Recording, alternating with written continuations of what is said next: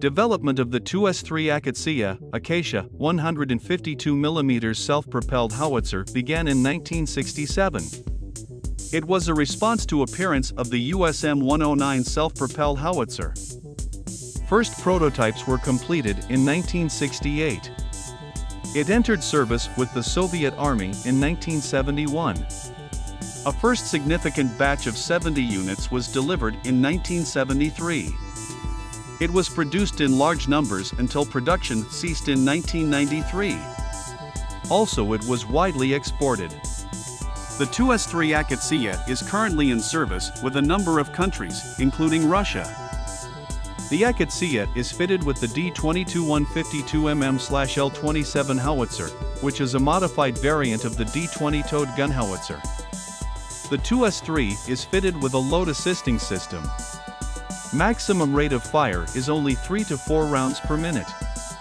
This howitzer can fire 30 rounds in 10 minutes or 75 rounds per hour.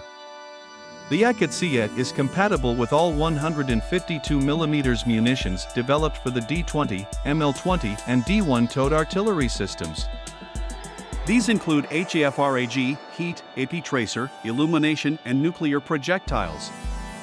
Maximum range of fire with standard HAFRAG projectile is 17.4 kilometers. Maximum range of direct fire is 4 kilometers. Usually a total of 40 rounds are carried. These include 36 HAFRAG rounds and 4 heat rounds. Upgraded variant, the 2S3M is also capable of firing Krasnopol precision-guided projectiles with laser guidance. These have a range of up to 20 kilometers. Secondary armament consists of remotely controlled 7.62mm machine gun, mounted on top of the roof. The 2S3 has a crew of 4, including commander, gunner, loader and driver. 2 additional ammunition handlers are attached when firing ground ammunition. All welded steel armor of the Akatsiya provides protection against small arms fire and artillery shell splinters.